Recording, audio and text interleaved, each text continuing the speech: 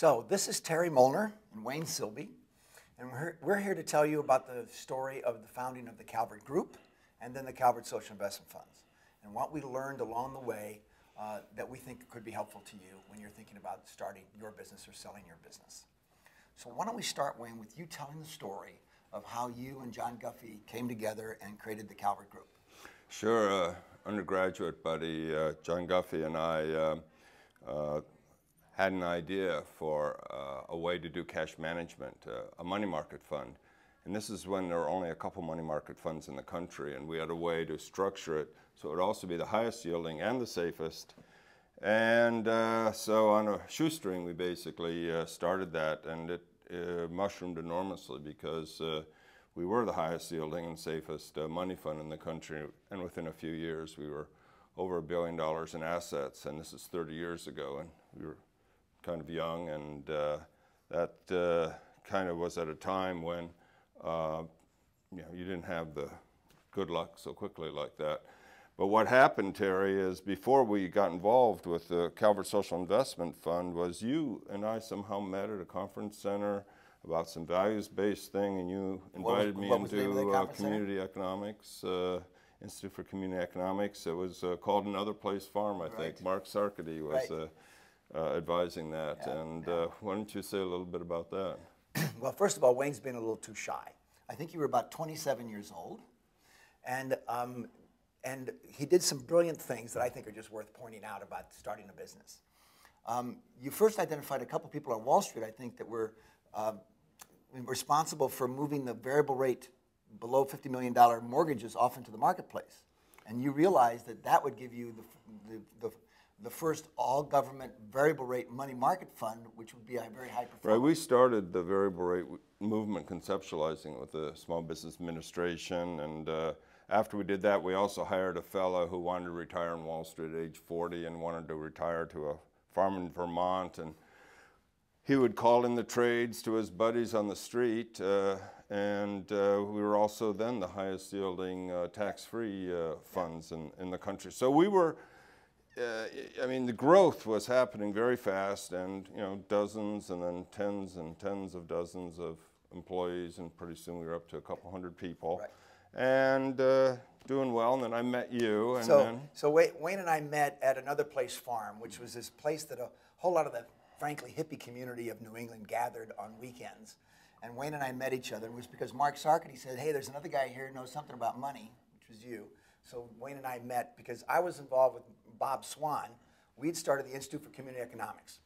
And the focus of the Institute of Community Economics was to do three things: to deal with community land trusts, alternative currencies, and alternative investment, we called it then, which became socially responsible investment. I took responsibility for bringing about 20 people together who were socially responsible people from around the country to help put together what became the first social screens, and I invited Wayne to be part of that group. So we'd get together up in Cambridge every month for over a year, and I'd write up these social screens that we created, then we'd regurgitate them and rewrite them and do this every month. And then at the whole thing was going along, and then something very wonderful happened. Wayne called me up and just was talking to me about it and said, listen, why don't I fly up there tomorrow, and you and I will spend a morning and an afternoon, we'll think this through and see how we take it to the next step. Because at that time, the plan was that we were going to get foundations to put money in to help do this SBIC and make loans to community investments in these kinds of things. Right, it kind of, and here I'm doing mutual funds, right. And also having Robert Zevin was part of that group, right. Who was with U.S. Trust, and we thought, gee, why don't we create a mutual fund that maybe has some of these screens, and that was reinforced by this conference center, by the way, that had this conference on right livelihood, which right. is a Buddhist principle of how do you integrate the values in your life. And I can remember at the conference thinking, gee, our business is getting an extra 1/8 or 1/4% more than the next guy, and this is my life is kind of about. This is how we do things. And thinking about, is that what you want on your gravestone, whatever. And at the same time, being this new baby boomers that were sort of coming of age, I would call it more post-hippie than hippie, and saying, well, how do I integrate the values? So how do we make investments where all the investments stand for what we believe, and we don't just make money over here and then go to church on Sunday and give here. And I think that whole confluence of factors led to us, and Mark Sarkey and Grace LeClaire, who was at the conference center, kind of inspiring people who showed up for a vision that Terry and I had been cooking up. Let me throw in one story, which I think could be very valuable, because this happens to people in their lives, what happened to Wayne and me. When Wayne came up that day, after lunch, we took a walk in the park. While we were walking along in the park, I said to Wayne, I had a professor in college named Ken Blanchard. He later wrote the book 1 Minute Manager. And Ken used to always say, if you want to have people learn something, try to sell them something, because they pay attention when they're deciding whether or not to buy something. At which point, Wayne stopped on the path, turned to me and said, well, if that's the case, rather than raise the money from foundations, we should set up a mutual fund where any individual could invest $1,000 and a lot more people would learn a lot more about these ideas. At that point, Wayne's and my eyes met. And it's one of those moments that happen for other people in their lives where you have this sense of a moral imperative, like, oh my God, that's something we could do. And we had this sense that was something we could do for our generation. No. Especially because I had the mutual fund, I had the lawyers, I had everybody ready to manifest this, but you and Mark and others pulled together this amazing advisory council. That's right. I mean, I will say a vision is important, but a vision that can pull together the wonderful people who make the wonderfulness and the execution happen, I think is really what Calvert was about, that continue to inspire us in terms of principles to be the first comprehensively screened fund. And Terry, back in 1982, people thought we were strange when we'd tell some Wall Street people and others that we were going to do a fund based on social values. It was not. Well, not only that, let's tell the other wonderful, delightful story. So Wayne makes a phone call and says, let's do it as an extension of the Calvert Group. I said, great. So we began to do all this, and we got Mark Sarkey to be responsible for the advisory for it. We got Grace to end up being the first person on it. But the reason Grace became the first person is because Wayne and his partner John took this idea to your management committee, and tell us how your management committee responded. Well, we were actually kind of doing a lot of management consulting that we brought in and empowerment and so on. So I took it to my management committee and I told them about this idea and how we ought to. And then first I took it to my partner and said, John, I'm a little bit. And then I said, and John, if I don't get this, I'm going to throw the biggest tantrum you ever saw. I think it is important, Terry, in the sense that, sometimes you feel passionate about a vision that is very different, it's transforming, it's out of the box, and there's just some times in life when you have to stand up and say, we're gonna do this anyway. And I promised the management team I would not pull another one like that more than once a year. There are two things that I want to have Wayne tell us about. One of them was that he very cleverly not only put together the variable rate securities to buy that ended up with them being the #1 performing all government money market fund for the first couple years. Actually, of all money funds. Of all money funds. Not just government. Not just government funds. Ooh, that's even more important. And that there were two things that he did that I thought were really clever, and this is the kind of things that smart business people just find a way to do. He first rented offices at 1700 Pennsylvania Avenue, which gave you a very prestigious address, like across from the White House. It was the Xerox room of a law firm, but there you go. We rented it. And then the second thing that he did is you put these small ads, I think like 2 inches by 3 inches, in the 3 newspapers, the Wall Street Journal, the New York Times, and the Washington Post, I think. And over the next couple of years, people mailed to that address $1 billion. Yep. Okay. So that's just the kind of clever things that you can think about that are distinguishing things that make a difference. Okay, now let's go to the social responsible mutual funds. So you ended up having your management agree to go along with you to allow you to do this as your kind of special project. So then you hired Grace LeClaire as the special person, and tell how Grace handled this thing in the first. Well, Grace was quite a talker in terms of being able to talk with the press and distill imagination, also articulate the values. She was coming from a long Quaker tradition. She also came from Actually, you know, she was thrown out of Columbia University as the For good reasons. for off-campus student alliances, yes, but right. that was a '60s incident. But anyway, she was kind of the birth mother of holding the values. I mean, I was still managing many of these other things, and Mark Sarkady played a key role in getting the advisory council together. But also people like people brought different skills, and Terry kept thinking about the underserved and the kind of the grassroots opportunities for many of our investments, the community investments we did. And of course, we had others that are in technology or other kinds of. So it just, a lot of great people showed up for this, and a real privilege for me to have been a So I still remember when you, Robert Zevin, and I sat in his office to put together the incorporation of the company, and we had the discussion about that we wanted to do something. So from the very beginning, we were committed to do something to end poverty. And I remember I argued for more like 10% of the fund, and then of course the money managers would say, you know, that's my reputation, that performance.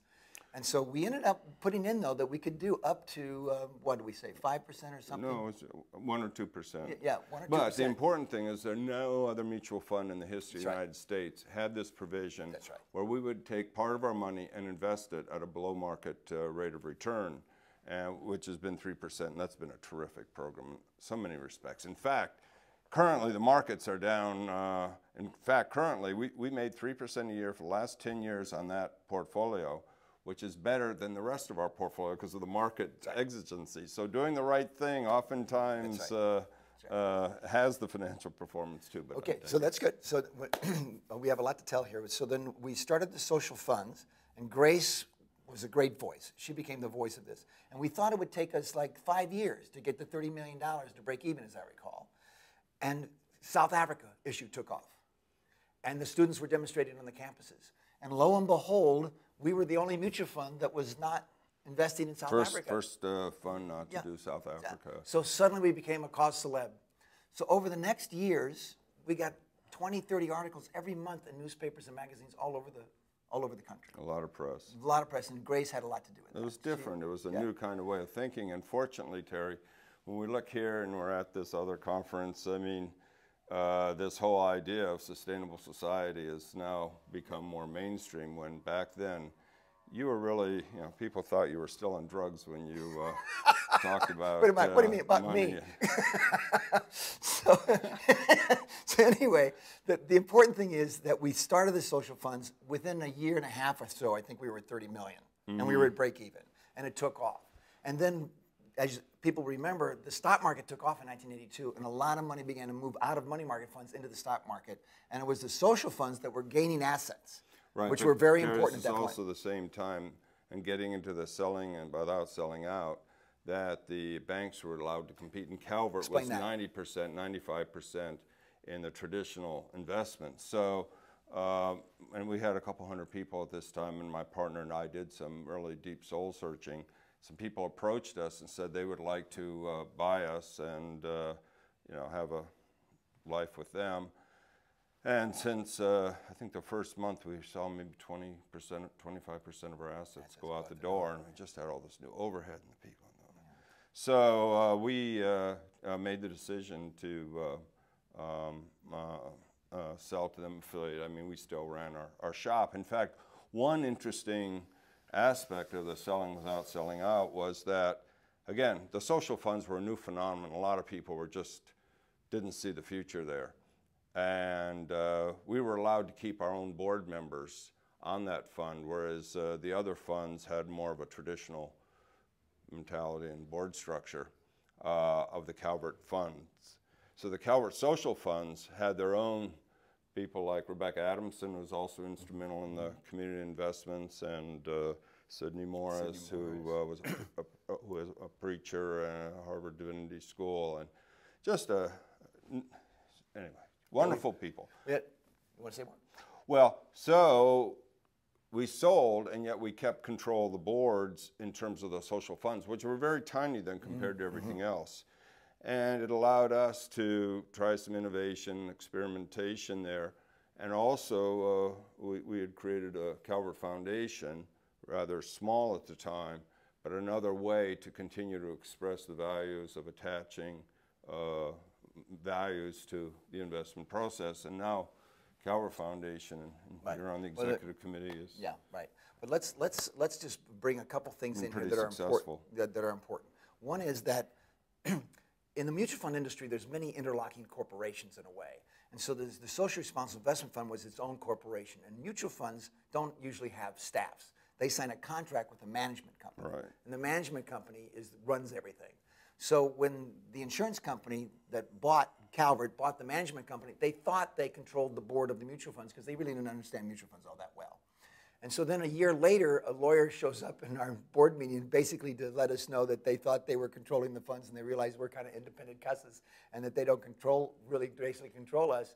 And we said, yeah, is there anything else you want to talk about? So to this day, the board of the social funds is still very committed to the mission. And we have a contract with management committee, and we negotiate once a year to make sure that the management committee is fulfilling the social mission as well as the financial mission of the social investment funds. Yeah, I would say that. However, I would also say that management, and we have a woman CEO, and right. I know that in terms of women on our board, and women's issues became a kind of a stalking for the funds. We've done a lot of interesting things there in terms of writing our 500 companies about when they knew more boards of directors, do they have a diversity clause, and do they consider?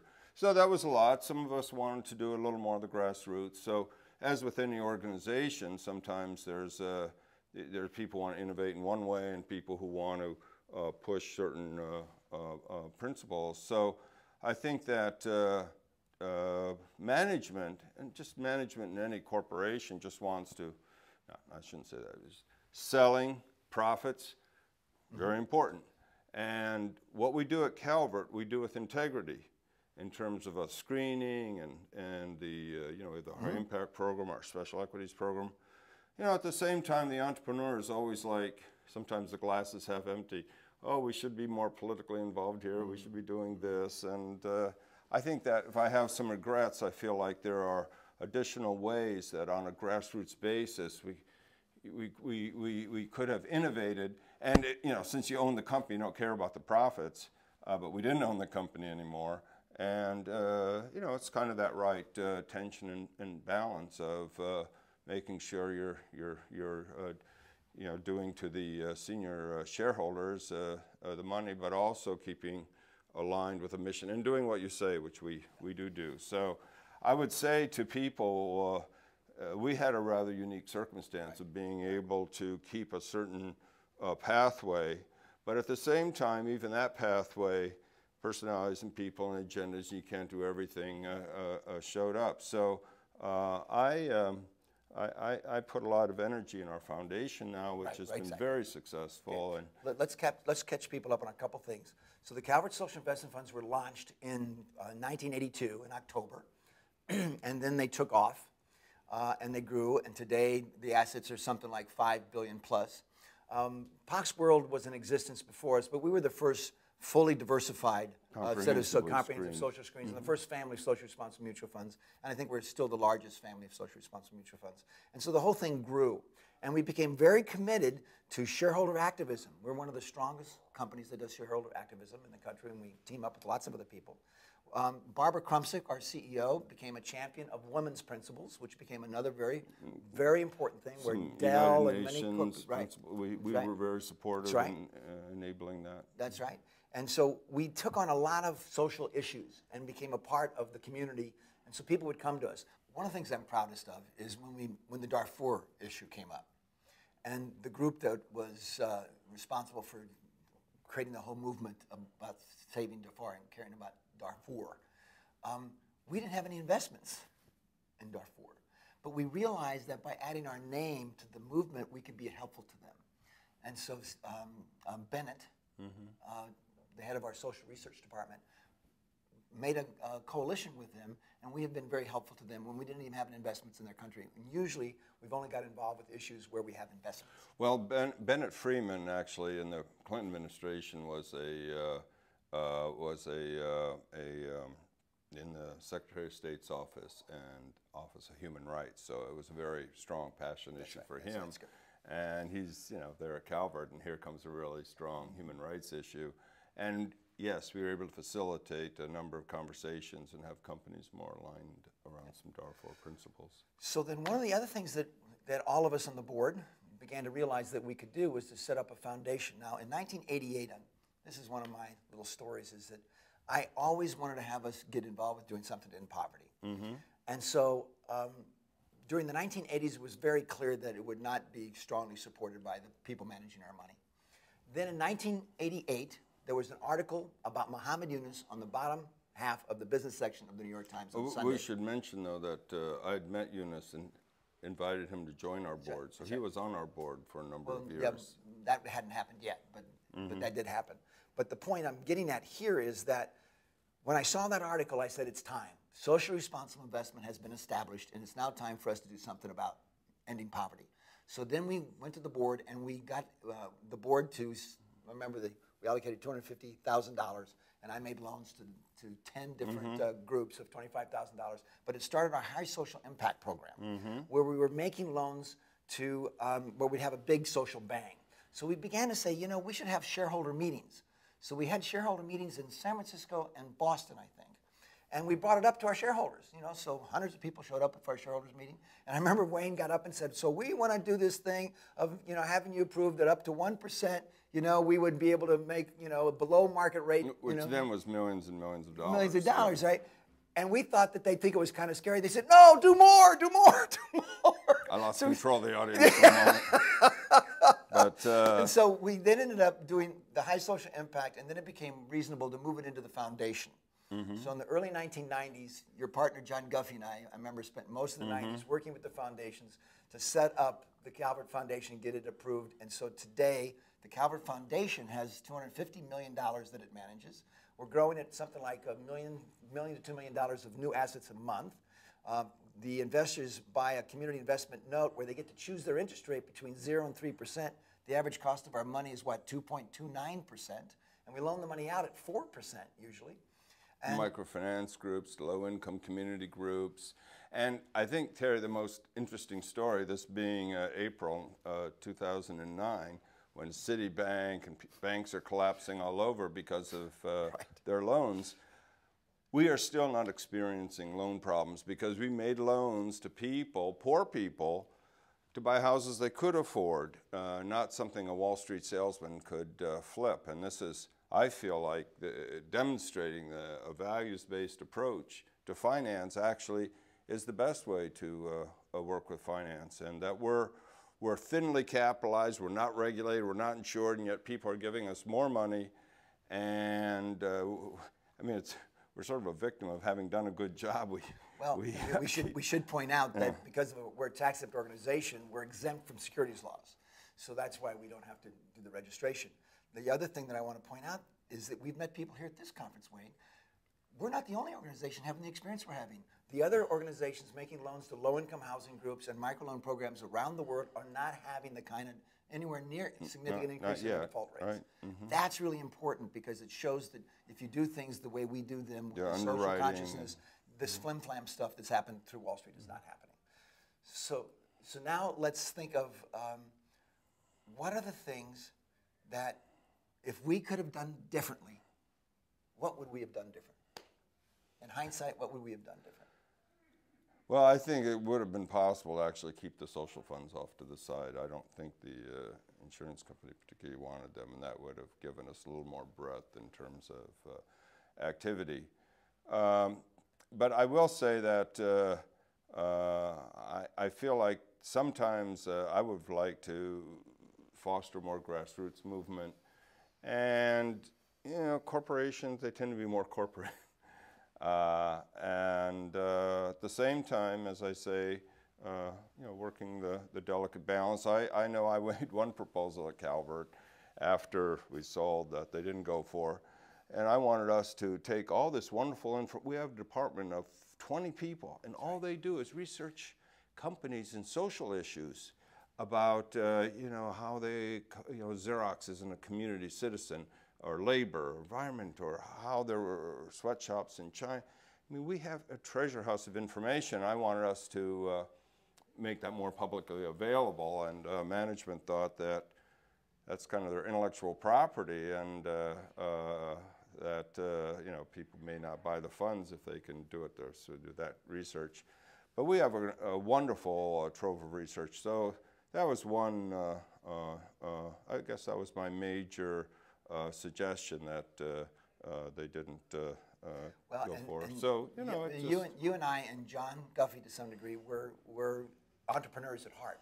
So Wayne and I and John are always coming up with new and wonderful ideas, and they don't fly too easily inside a system that's now. Well, and also it's easy to come up with ideas, and the execution yes, that's true too. So that's we true. we're writing a little. We're doing some pre-writing here. That's true. That's true. Because. But the most exciting thing I think that you and I feel most thrilled about at this point is that the foundation is growing like crazy, and we're helping so many people on every continent on the planet. We have loans out to over 257 different nonprofit organizations, mostly around the world, that are making these microloans and low-income housing loans. Is there anything else? If I think of anything we do different, I don't come up with anything else. I come up with it. It would have been nice if we could have had the social funds been separate, and we could have kept running those, and it would have been nice if we could have had some of our more wilder ideas given a try at times. In your heart, if you're talking to people who have are going to be ended up having their companies end up owned by somebody else, what's the main thing that you think that you'd like to let them know from your experience? Well, I could say trust in Allah, but tie your camel. Old Arab expression. But no, I think that, you know, the corporate, there's a drift. When you're young and excited, the passion forces, but an organization can drift towards the money and the profit. And I think we have done a very good job at Calvert. When we do say we're doing certain things, I feel we do real high integrity and quality, and that I'm very pleased with. But I do think to people who are essentially selling their companies and still trying to hold on to a mission or a vision, there is this strong cultural drift. It isn't in any one person. It's in a kind of a mentality of drifting towards the convention. And you have to work on that in terms of you sell your company. One way you might do it, as I think we did, we kind of kept our skunk works more in the foundation. And so we're kind of having our fun there and doing some very different and innovative kinds of activities there. And, you know, the foundation, the funds invest and get these notes as well, so the funds benefit. And we also are here at a conference where we're one, again, of the only mutual fund I know of, makes investments into direct small public companies like, you know, companies we've seen here that are, you know, 5, 10 people, have a vision and they need some money, and we join with others to create this social venture capital activity. So we're able to, I think, you know, do the good work, and I think creating the space in the room and the vision, if you sell your company, for how you can continue to do that good work, but you're going to need your kind of your skunk works or some control there, because, you know, there's going to be a drift, and just plan for that would be my advice. The thing that I think I'd like to say that I learned from our experience at Calvert is this: we're all in this together, and at any one moment you're in a particular spot in a particular time, and what we want to do is to respond to what's in front of it as best as we can. We ended up in a situation at Calvert where we no longer owned the management company, but we controlled the mutual fund. So we have spent the last 20 years doing what we could do from that position to move the agenda forward. And so the thing I think I'd like to say is, you never know what kind of situation you're going to end up in. But whatever situation you end up, if you're on the cutting edge of being a player and making the world a better place, you're having fun, and that's what you can do from that spot. And then you can think about what you do in the next moment that might be different. But we ended up in a unique situation, and we made it beautiful. I would say we were blessed with a platform that allowed us to explore some additional edges and be a part of a society that was growing and changing, and now with, you know, the real change with Obama and some of those policies. But also I have to say, Terry, when you work on some of these kind of higher end concepts, you meet great people like you and have a lot of fun. And that has been, that's big. Thank you all.